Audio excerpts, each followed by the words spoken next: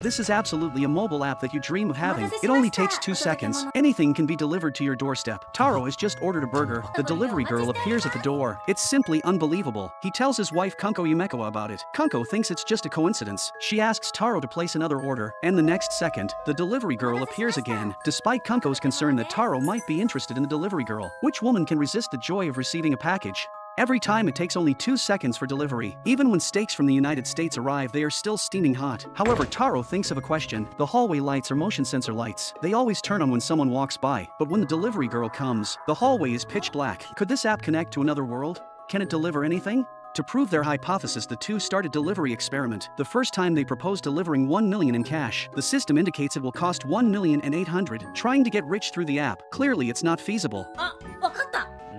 The second time Kunko proposes delivering a lost ring, the ring is indeed delivered back. It seems that items belonging to oneself can be delivered, and the delivery fee is always 800. The third time Kunko requests delivery of a pet lost several years ago, the miracle happens again. Kunko, who works as a nurse at the hospital, has been taking care of an elderly man. One day the old man can't find the watch given by his deceased wife. Stirring up Kunko's longing for her own mother, she suddenly has a bold idea. Unexpectedly, the app displays a delivery fee of a staggering 160 million, equal to the sum of her mother's lifetime earnings. Kunko, without hesitation, presses the delivery button. However, but very quickly the couple finds a clever trick. As long as Taro fills in Kunko's name, the delivery girl can bring Kunko to him in 2 seconds, regardless of who is delivering. The cost is only 800, much more cost-effective than taking a taxi or crowded subway. てか多分それはつまりお互いがお互いの持ち物ってことだからお互い送料だけで取り寄せられるんだよ They think this low-budget version of a portal can lead them to a happy life. Unfortunately, on their wedding anniversary, Taro prepares a big meal, but Kunko can't make it back due to overtime work. Neither is willing to compromise with the other, so they coincidentally both use the delivery service in the app. This time the system glitches.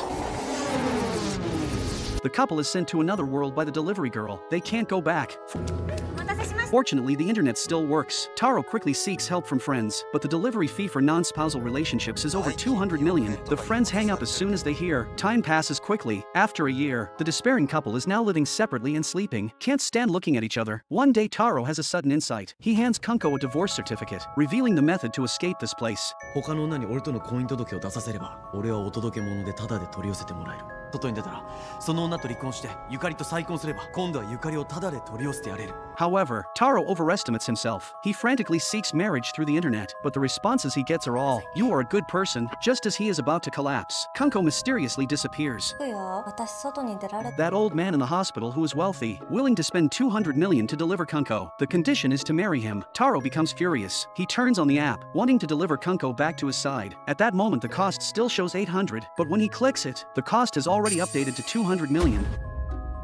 2-second delivery. This imaginative setting satirizes the fragile trust between spouses in contemporary society. It's worth deep consideration for everyone. In the end, Taro can't escape this place. He cries and begs the delivery girl.